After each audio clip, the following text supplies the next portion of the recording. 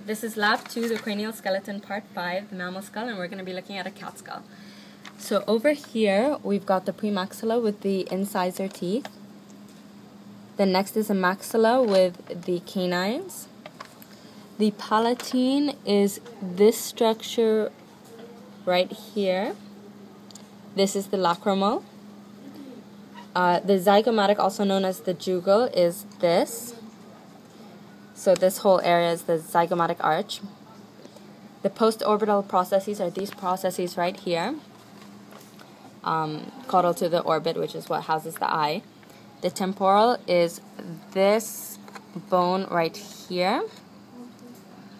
The sagittal suture is this suture right here. This is the frontal bone. These two are the frontals. These are the parietals. These triangular bones are the interparietals, so this and this. The lambdoidal suture is this suture right here. This is the sagittal crest, nuchal crest, occipital bones, which we'll look at later. The whole area from the caudalmost part of the skull to the postorbital processes is known as the temporal fenestra.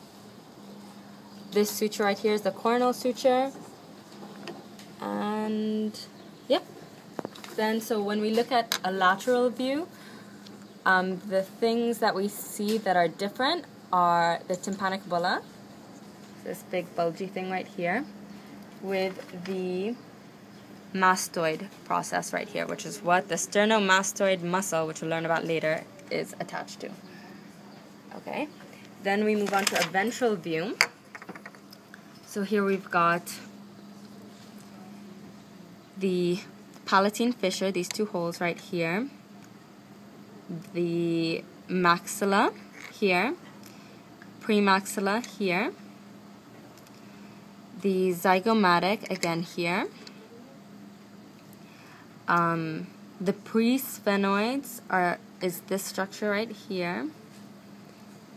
The basisphenoid is this structure right here. This is the basioccipital. This fossa, this groove kind of right here, is the mandibular fossa. These are the tympanic bulla again. And here we've got the foramen magnum.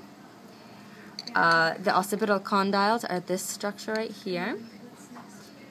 And the choanae are basically the internal nostrils are there and there again. Okay. So now we're going to look at the jaws.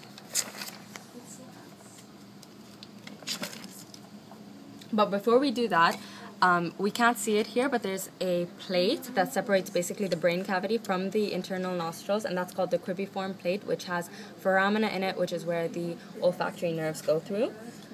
There are conchae inside the nostrils, so they're called also called turbinates. And so now we're going to move on to the jaws. We are first going to look at a carnivore jaw. So a good way to know if it is lateral is to look for the mental foramina, which are these. Okay, so we've got the incisor teeth, canines, premolars, molars. This is the mesenteric fossa, coronoid process, condyloid process, angular process.